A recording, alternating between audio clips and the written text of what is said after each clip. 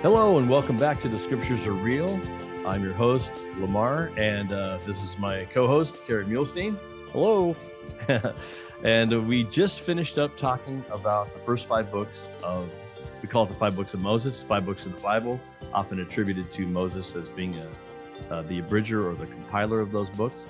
And now we're going to move into a new phase. This is exciting. We're going to get into Joshua, which is a new phase, but again, like we mentioned last time, the theme is going to remain the same, and we're going to get into that. But let's set up Joshua. Kerry, who is Joshua, and why is he taking over? What makes him qualified to take over for Moses? Moses is a big figure. He's taken these guys across the desert for a long time. A very powerful figure, very central, probably one of the biggest prophets that you will ever hear about because he's done so much for the children of Israel. Why Joshua now? Yeah, Moses really is larger than life in so many ways, even today. But if you can imagine in that day, the prophet who led them out of Israel on the Red Sea and everything else, larger than life.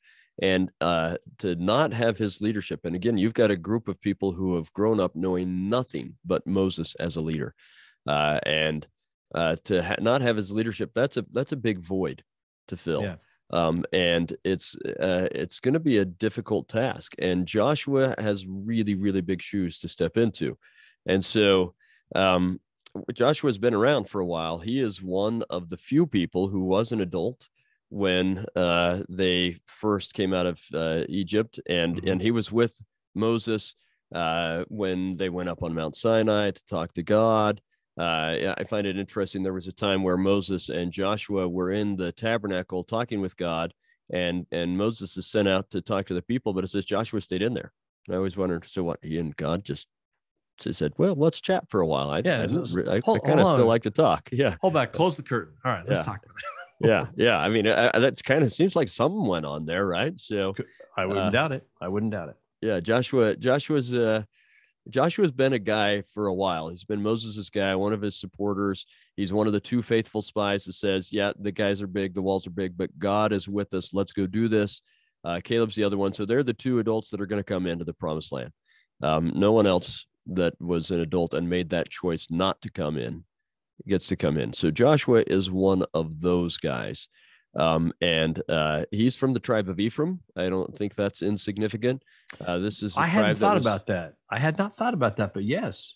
Yeah, they've been promised leadership roles, right? Mm-hmm. And so he's going to to gather the whole earth together, right? So yeah. And so it's significant that he's from Ephraim. But as I said, Joshua has really big shoes to fill. And the Lord knows it. So he's going to kind of encourage him, and then he's going to do a few things to help him, Israel, to do this. But let's go to Joshua chapter 1. Okay. And Joshua is given a charge by Moses. We actually got the little hints of this a couple times in Deuteronomy, but it's really specific in Joshua chapter 1.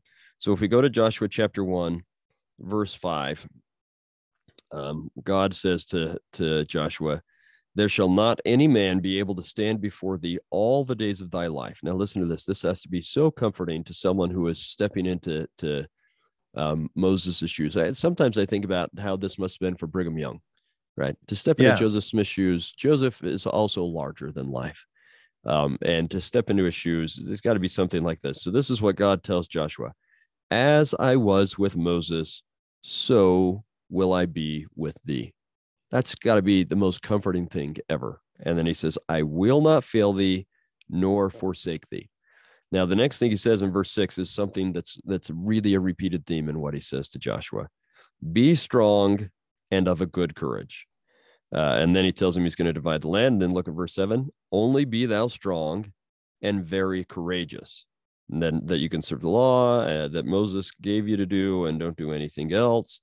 And you'll have good success and you'll prosper. In verse 9, have I not commanded thee, be strong and of a good courage, be not afraid, neither be thou dismayed, for the Lord thy God is with thee whithersoever thou goest. And then he gets lots more information, but just to make sure that he's getting the point, let's go to the last verse of the chapter, verse 18. Whosoever he be that doth rebel against thy commandment, and will not hearken unto thy words in all that thou commandest him, he shall be put to death. Only be strong and of a good courage. So I don't know if you're detecting a theme here, I but think so. yeah, there may be some. And so this is to Joshua in a way, it's to all of Israel, and in a way, it's to us, as Joshua is given a tough job. I mean, it's tough just to go in and conquer the promised land. That's a tough job. It's also tough to get people to follow you when you're not Moses. Right. And God just keeps telling him, just do it. Basically, I mean, he could be Nike for all I know, but I mean, it says just do it. Just be strong and courageous. I've got your back is basically what he's saying. I'm there with you. I've got your back. You go in and do, and I'll make it happen. Yeah, and I love he says, "I will not fail thee." You know, and that's the message of faith always to us. Like, look, if you're standing on the right side, if you're doing the right thing, the Lord's not going to fail you. It may not turn out always how you think, but he's not going to fail you. So trust in that. Yeah, I so agree. And that's a message for us. Oh, yeah. The Lord asks us to do some things that are tough and to fill some pretty big shoes. And his message is, be strong and of a good courage. I will not fail you. You do what I'm asking you to do, however impossible it seems, however hard it seems, however unlikely it seems that it should be you. You do what I'm asking you to do. I won't fail you. That's right. Good stuff. That's great. And that's a perfect introduction to who Joshua is. He's already proven his mettle. He's proven his faithfulness. He's led them in battle before. Yeah, right. And he's been by him, and so he's a good leader from the beginning. He's been a good leader as a lieutenant or a general, kind of in the armies of Israel. He's been a good leader, and he's going to take over. And this is the Lord giving him a little pep talk here. Hey, it's going to be okay. Just be strong and good courage. So how many times is that? At least four times. Let's see. 1, 2, 3, 4, 5. Five. Okay. Yeah. Okay. I'm going to mark those more. I didn't grab the one at the end. Well, yeah. So anyway, that's a great, there's a good introduction to who Joshua is. And again, like we can always draw our lessons from the Bible. This applies to us too. If the Lord is the same to you as he was to Joshua and to Moses, if you're going to follow what he says for you to do, he's going to make a way and make it possible. Nephi, says the same thing. I will go and do the things which the Lord commands. For he gives no commandment unto the children of men, save he will prepare a way to accomplish the thing which he commandeth them. So, same thing. So again, the theme is the same, but it's great to feel the Lord behind you in whatever situation you're in. And Joshua gets that pep talk from the Lord here. And then the Lord backs it up in an interesting way. He doesn't. So this seems to be a private audience with Joshua, but he's going to say that as he was with Moses, so he is with Joshua in a pretty big, writ large across the sky kind of a thing, because as he has them actually cross the Jordan, to come into the actual land of promise, he has it happen in a way that does two things. One, it shows that he really is with Joshua the way he was with Moses, and two, that teaches an incredible symbolic lesson. So let's go back to this idea of the archetypal journey and the symbolism of coming into the promised land, which is symbolic of coming into the true promised land or the celestial kingdom, right? So God says, all right, this is chapter 3. He has all of Israel line up behind the Ark of the Covenant. And let's think again, the Ark of the Covenant, lid of which is called the mercy seat or seat of atonement. So you've got covenant and atonement. The atonement of Jesus Christ is what makes it possible for the covenant to be fulfilled. So if you are keeping covenant, you'll have access to the mercy or atoning sacrifice of Christ, and it will make all of this possible, right? So with that symbolism in mind, they march behind the Ark of the Covenant, and there are priests that are carrying the Ark of the Covenant, and it's during the flood season. The Jordan River is flooded, so it's even bigger than normal. It's not a tremendously big river, but it's even bigger than normal at this time. And I find it, go ahead. Yeah, I was going to say, you're coming down where they're crossing at the snowfall, and when it starts to melt there, it can become a real torrent because you have a big drop between Mount Hermon. I want to say Hebron, but it's Hermon. Yeah. Mount Hermon dropping down there is quite a big drop, and so where they're crossing can really get flooded. I mean, it can really get roaring there in the right season. So and that's what it tells us is happening there. And And I find it interesting that God doesn't say, okay, have the priest carrying the ark go up to the edge of the Jordan and I'll pass it. Or I mean, I'll split it. Part it. Yeah. Yeah. He says, just have them start walking in. Get in there. And they have to have enough faith, right? So this is different than the group that said, "Ooh, we're not going into the promised land because, it's too big for us," that needed God to show them once again he could deliver them before they're going to do anything. He's got a group now that will just start marching into the middle of the river, knowing that at some point God is going to split it, right? Right. That's faith. And there's so much symbolic lesson here for us to just keep marching until our feet and our ankles and our calves are in the river, and just believing that before we drown, God parts this thing for us. As we're following the covenant and the mercy seat, and God does part it, and all of Israel marches through on dry ground. And not only is that a tremendous symbolic lesson about God's ability to get rid of all the obstacles in our way as we're trying to be celestialized, but it shows the Israelites that indeed God is with Joshua the way he was with Moses. This is Moses's signature miracle, as it were, right? I don't know if you can have signature miracles, but I think that the Red Sea was a signature miracle, and it's just happened for Joshua. There's not a better way to see, oh, all right, God's still with us. This is going to work out. Right. And yeah, like it's not like the Lord's out of miracles, but he uses the same kind of thing. And we'll see this throughout all of time, that sometimes miracles are repeated, and it's not because someone's copying someone else. So like God says, "Oh, I don't know what I can't think of anything new. Let's just go with an old truth." Yeah, but the repetition is there for a purpose. This is like, hey, just like Moses, this is the new Moses. It's not Moses who held the seat. The office is the prophet. Yeah, and it's not so Moses is so great. God is the great one here. Yeah, Moses did a great job, not taking anything away from the man of Moses, but God's in charge here, and this is God's new guy. Yeah, because in fact I was misspeaking. Parting the Red Sea is not Moses's miracle; it's God's miracle, right? Right, but we know what you meant. Yeah. But I think that it's important to remember that emphasis. That I think you're right. He's saying God is showing, I'm still here. You've got a different guy, but it's still me, and I can still do this. Yeah, the stamp of approval on this on Joshua here. So very good. So that and I like what you said is they don't do it. The sea doesn't part until they're in the water. Yeah, and then it parts. So you got to think of that guy that's on the front of that staff. I'm in the water here. Yeah. I'm in the water here. Once again, this is happening soon, isn't it? Never really did learn how to swim, just so we're clear here. Hope this ark floats. Yeah. So anyway, but they're in the water, and then the waters part, and they come through, and perfect. So that's a great setup to who Joshua is and why he's important.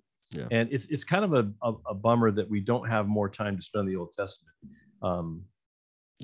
We have a year to do each one of these books of scripture, right? And the Old Testament is big. There's a lot of things that happen, and we just bang, bang, bang. Yeah. We're zooming through this stuff. So it's kind of crazy when you think about it. We did like 3 months on Genesis or something like that, and quite a bit on Exodus, and then Leviticus got half of a week, and Numbers got a week, and Deuteronomy got a week, and Joshua is going to get a week, and Judges is going to get a week. And I mean, we're just like, we hit hyperdrive somewhere in here, right? We dropped into light speed and we're going. So. That's right. But that's good that we can kind of summarize it here. So that's who Joshua is, right? So we know who Joshua is. He's maybe I can add, there's one other important element with that whole crossing the River Jordan that I don't want to miss, because we'll come back to it a couple of times. So you remember in Deuteronomy, it's funny that I say that. You remember in Deuteronomy that one of the great themes is remembering what God has done for you. Yes. So God has them take stones, one for each tribe, 12 stones out of the bed of the river, and set them up so that they can remember what God did for them. And so this is really important, that God keeps asking us to find ways to remember his delivering power. That's a huge theme we're going to encounter again and again and again. But we're also going to find that this kind of a practice ends up going sideways on them. This is a problem with Israel, they will set up stones to help them remember God. They've been told not to have carvings or anything like that. So they set up stones, and God even tells them in this case, set up a stone to remember what I've done for you. And after a while, those stones start to get worshiped. And so this is the problem. God wants us to remember him, and we need to do things that help us remember him. But we also need to be very, very careful that they don't become an object in and of themselves. The temple can even become that. The temple can become a false god if we're not remembering who the temple points us to. Sometimes we focus so much on the temple, we forget that it's about Christ. Same thing with all sorts of things that we establish to help us remember God. Let's not focus on that thing so much that we forget what it was really about. Right. The ark represents, the Ark of the Covenant represents the Savior, represents his power and his presence, but it's not the ark. It's not the ark that's doing it. It's the power of the priesthood. It's the power of the Savior that does that. The ark is just a representation. So that's fine to have representations so long as we don't worship the presentation. And the same thing with people. You know, the bishop or whatever, great man, whatever, but it's not the bishop. It's not the stake president. It's not the prophet. It's the power of God that does these things. Although we need the leaders. We definitely need the leaders, and they're great men. Take nothing away from the person, but it's always leads you back to remembering the Savior. Whenever we get off that track and make it about the thing, then God or the Savior, we start to get off on the wrong path, which I like. We're going to get into Ebenezer. In Samuel, we're going to talk about that. And one of my favorite, I don't want to blow it all when we get to Samuel, but I want to talk about that. It's one of my favorite hymns, Come Thou Fount of Every Blessing. Talks about raising an Ebenezer. And I think that's a great metaphor. I've used it in my life, and I think that's awesome. And we'll talk about memorials, but that's what the point is. The point is do a memorial, something to remind you. There's nothing magical about that. It's the reminder.